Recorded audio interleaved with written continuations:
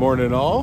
Doing something a little bit different this morning. Got my coffee up here on the roof, taking in a little bit of sunrise, doing a little bit of morning reflection on the challenge today, which is to stop contributing to the problem. You know, there's a lot of problems going on in this world right now. I'm looking right out over Washington, D.C., where we know there are countless problems, politicians unable to get things done, seemingly intractable problems going on in our world.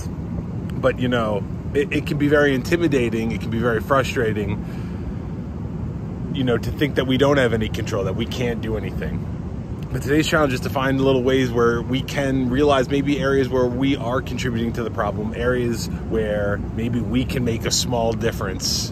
And if we all make small differences like that, over time, you know, it becomes something more sustainable.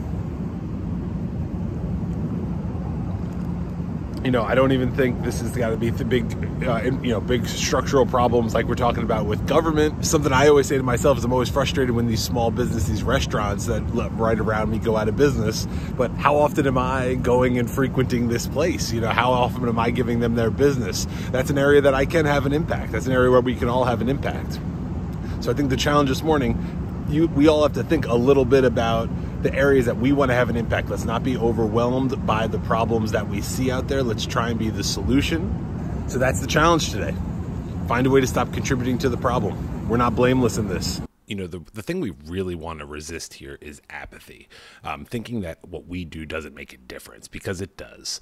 You know, the moment we are thinking, oh, what's the harm in buying one more plastic water bottle because there's already so many in the world, that attitude is the one that we are trying to correct today.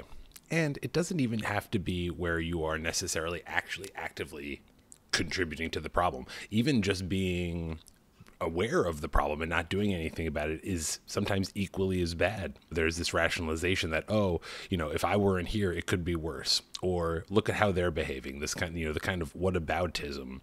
What about others? Instead of looking introspectively at ourselves. Considering this is a Stoic challenge, it seems appropriate to talk about how, you know, Seneca, for all of his, you know, greatness and wisdom, you know, was part of Nero's court. And Nero was this murderous, very, you know, evil, not very nice guy emperor.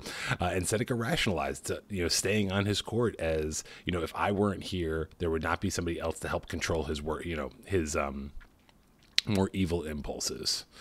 I'm sure we can all relate to that in some way nowadays, where we think, oh, it's better that we're here, but we're not going to make a stink. We don't want to ruffle feathers. We don't want to rock the boat.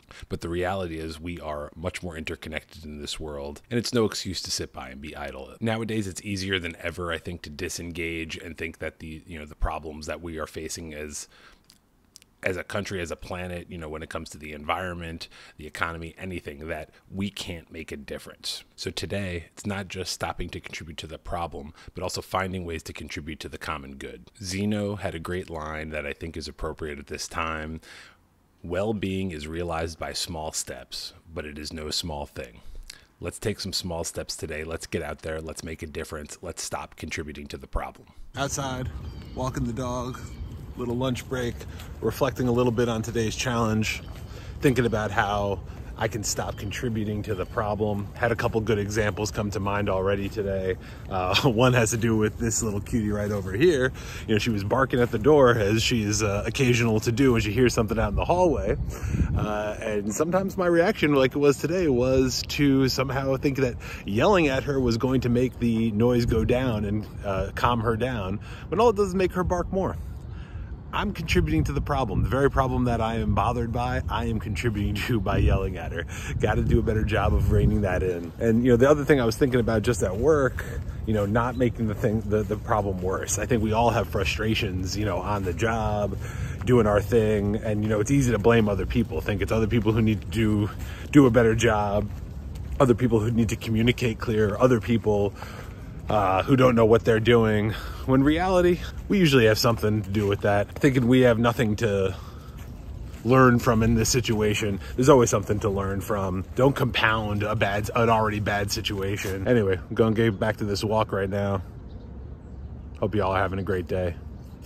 Catch you back inside. So this has been day 9. Stop contributing to the problem. That has been our challenge today. If you've been enjoying these videos, again, please shoot us a like, give us a subscribe, and leave a comment to let us know how you are stopping contributing to the problem and contributing to the common good today.